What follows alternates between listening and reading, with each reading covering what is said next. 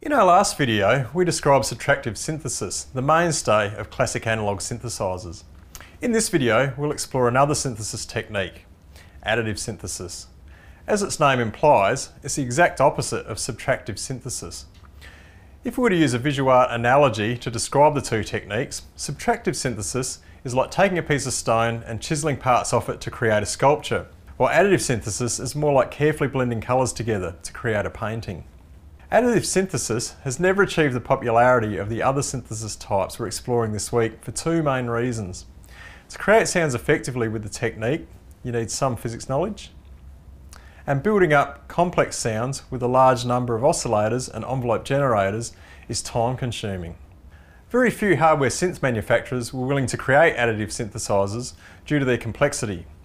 But with the advent of software synthesis, there are now many available, and they can offer an amazing variety of sounds. The theory behind additive synthesis is that any sound in nature is made up from a large number of simple sine waves of varying frequency and amplitude. These are all created by the vibrative properties of the object producing the sound.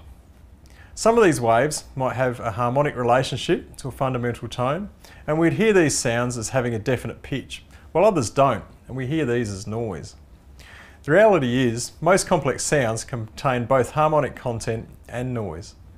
French mathematician Joseph Fourier theorised that any sound can be broken down into a series of simple sine and cosine waves, and therefore any sound can be recreated by calculating waves of the correct phase and amplitude. This was the inspiration for additive synthesis, giving the synth programmer access to the most basic building blocks of sound, and the potential to create any sound.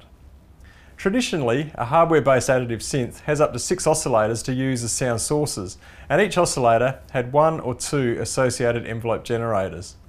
While a wide variety of sounds are possible with just 6 oscillators, the reality is that a natural sound may be made up of hundreds, if not thousands of waves. So the sound produced by additive synths doesn't necessarily sound natural, although they do allow greater flexibility for a tone to evolve over time in a more natural way than a subtractive synth does.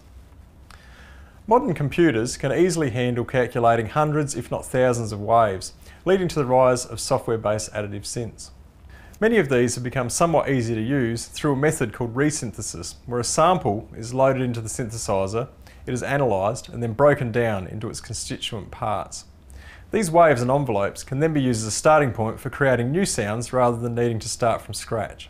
In our next video, we'll explore frequency modulation, a synthesis method that spawned entire genres of music in the 1980s through Yamaha's DX7 synthesizer.